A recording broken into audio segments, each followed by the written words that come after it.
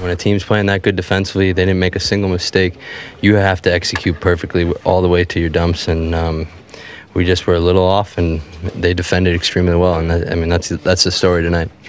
When you talk about the way they defended, was there something specific they did that most other teams haven't done to limit what you guys were trying to do? Zero mistakes. They didn't make one all night, and the two that they made, we had our chances, and it didn't end up in the back of the net. And they get a goal in the second, and they get one off the kind of a bad bounce. But at the end of the day, you don't win any hockey games with 0 goals. It might be the same question. Was the power play the same situation where they played the penalty kill perfectly as well?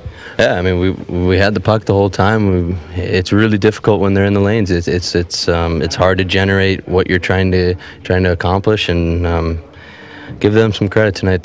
Like I said, they were perfect defensively, and when they're perfect defensively, you have to execute perfectly. I'm not saying crisis by any means, but 4 goals in the last 3 games with the way this offense has produced all year. Is there concern at least? Not really.